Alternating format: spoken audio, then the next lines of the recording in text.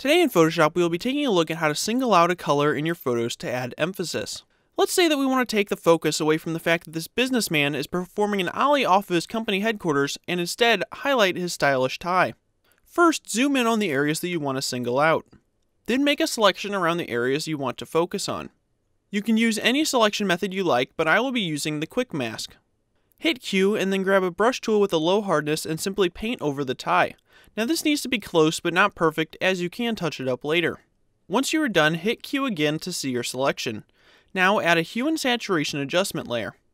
This will add the adjustment as a layer mask. Now drag the saturation slider to -100 to turn the rest of your photo black and white. Feel free to click the layer mask and then paint black or white on your image to touch up the mask. Perfect, now we have successfully distracted the viewer from the vigilante acts occurring to this property and instead redirected their attention elsewhere. As always, if you like this 60-second Photoshop tutorial, be sure to subscribe, rate, comment, and share it with your friends.